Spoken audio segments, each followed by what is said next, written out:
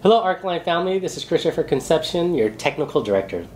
As of March 15th, most practitioners have not been able to see patients with a 3-month gap until offices reopen for your patient's next appointment. We all know that oral conditions change if temporaries are not replaced with permanent prostheses within a timely manner.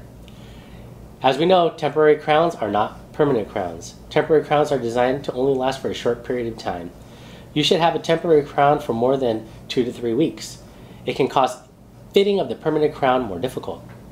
A tooth left without contact on the opposing jaw will ultimately shift up, down, or forward into an open space.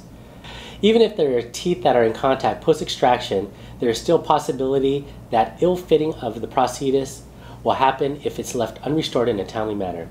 Teeth will start moving into empty spaces to support the jawbone to produce severe problems with the bite position. Changes in the oral condition apply to removable prostheses as well.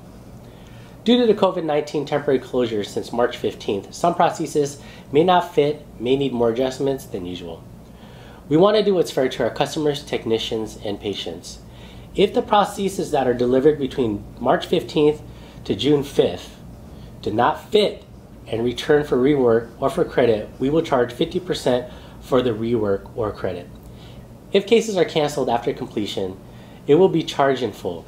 This is to share the burden of the unforeseen pandemic all parties have been impacted by. Thank you in advance for your understanding and continued support of our services. Thank you.